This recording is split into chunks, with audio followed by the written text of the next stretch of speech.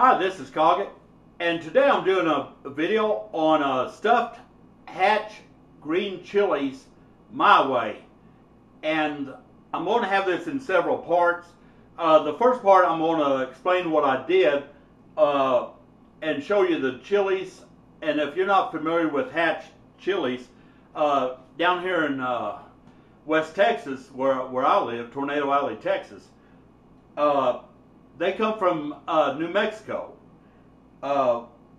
They're grown in Hatch Valley in around Hatch, New Mexico. And the thing about these chilies are, they're only grown in at a certain time of the year. And whenever August gets here, like the middle of August, then they're ripe and ready, and they just have a fest over it. Down here, what they have a hatch chili roasting at stores, local grocery markets, Walmarts, and it's fantastic to kind of just watch them and just see all the chilies, what's being roasted and everything. And they also come in different like segments of heat. Like you can get mild, medium, hot, extra hot, very hot, and hot. I mean, it's fantastic. And whenever the chili season comes, and I always wait for it every year, and I always make what I call like a stuffed hatch chilies. And what a hatch chili is, and something else is the heat level is from 0 to 70,000. So it's right. I mean, it can get pretty hot. And a hatch chili looks like this right here. It looks similar to that of an Anaheim. And these come in various sizes. I mean, they're long ones, short ones, and it's fantastic. They smell just fantastic whenever you buy them and bring them home, and it just, oh man, I tell you, you have to experience it.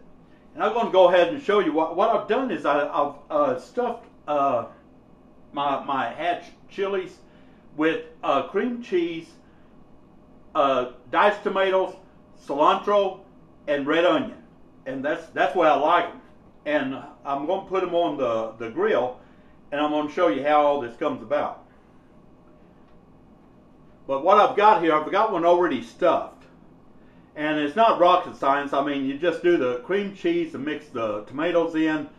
You mix the cilantro and the onion. If you want to put ground beef in this, fine. If you want to wrap a slice of bacon around this, that's what I wanted to do, but I didn't have any bacon. So I'm having to compromise. And I put the toothpicks in to kind of help hold it together. And these are, like I said, they're just fantastic. And something else is you can also roast these chilies on the grill. And I might have a video coming up of that. I think I might, but then again, I don't know. But it's not hard to do. You just heat up the grill, put them on the hot spot, and just let them go until they char.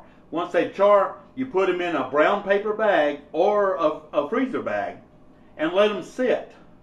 Just let them sit for about 15-20 minutes and let them cool down. Then you can take the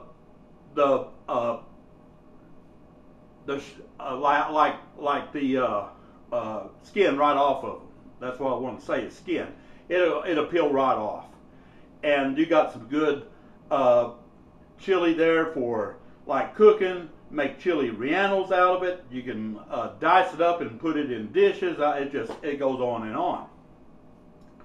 And something else is on these green chilies. It's like I say, they're only grown and harvested in August.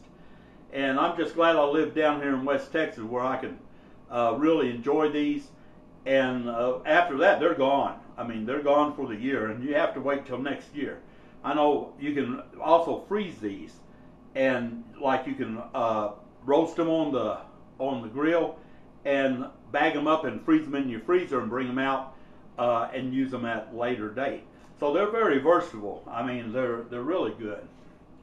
I'll have the second video coming up, and I'll show you how I put them on the grill. And I'm going to be cooking these indirect. What I want the chili to do, and the cheese, I want the cheese to melt and the chili to kind of roast up, and that's what's going to happen when I put them on the grill. And I'll show you a video on that, and it'll be coming up, or that'll be my next video. Then I'll show you how they turned out, and it'll be like the plating up of them. And I've also made like a special salad to go with them. It's a cucumber tomato salad. I have that on my channel if you want to check that one out. And I'll have the second video coming up. Appreciate all you viewers and subscribers out there. And I'll have the second video coming up. And y'all take care.